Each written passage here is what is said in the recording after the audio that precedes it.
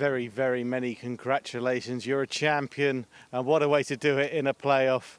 I mean, what a week it's been for you as well. What's your reactions? I'm a bit shell-shocked at the minute, I'm not going to lie. I'm standing here and I think I'm in a dream, like, honestly.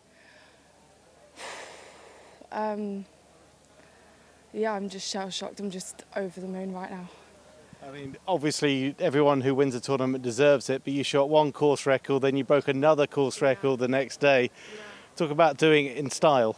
Yeah, today was actually quite tough. I was struggling to get the ball in the hole, really. I mean, I got off to a good start and then I struggled a little bit. It didn't feel quite as good, you know, after shooting 7 under, 8 under, it felt like I was having a chop, but I wasn't. But Ursula was chasing me, who was in the group with me today. And I looked over at the board at, obviously, I think it was 15, I looked over at the board. I didn't really all day, and I looked over at the board and obviously saw Pauline was doing well, and know obviously she's a great player. I actually played in the last round with her when I won in Jabra, which I've just been told was 5 years ago, so that's incredible. But yeah, I'm sorry, I'm just mumbling now. I have no idea what I'm saying.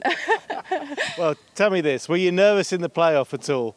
Because obviously it went to 2 playoffs, yeah. But how were your feelings then? Still calm and collected? I've had like a rut in my stomach all day long, and I said to my dad, I don't know if I'm hungry, nervous, I don't know what it is. But I felt nervous all day long, to be quite honest with you. But on the playoff, I still felt just as nervous because it was like, it's there. Do you know what I mean? I'm nearly there, and I've lost in a playoff before, and it's a horrible, horrible feeling. And, you know, you're trying not to push too much. You don't know really what to do in a playoff. You're like, shall I go for the birdie? Shall I not? At the last, there obviously, Pauline hit it a touch left, and I was like, you know, just play it safe, middle of the green. And then I got up there and I thought, oh my God, I've got such a long putt here. Do you know what I mean? This isn't an easy putt, but obviously I hit a good putt, and yeah, playing safe paid off there. So, but I felt nervous all day long, I'm not going to lie.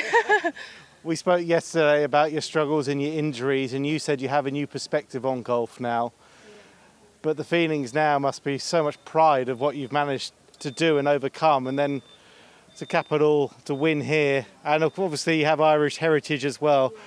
Must be a pretty special feeling right now. I mean, this is pretty cool to do it in Ireland. You know, this feels really good to do it in Ireland. I'm not going to lie. The fans out there and the people watching and were amazing to me this week, and they really cheered me on, and it's kind of what I needed, because I haven't had an easy couple of weeks. I felt like I've been playing well for a while. You know, the documentary came out, I think a couple of days ago, maybe on the 2nd day when I shot 7 under actually.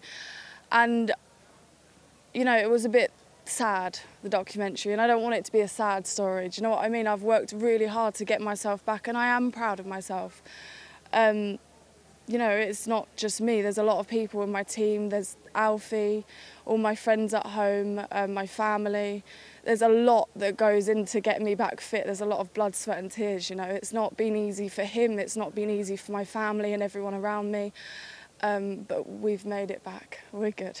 You certainly have, and it's time to get your hands on another trophy. Congratulations. Seamus Han, the managing partner of KPMG Ireland, handing the trophy over to your champion, Annabel Dimmock. It's heavy. It's really heavy. It's like not your holding it. It's worth a lot.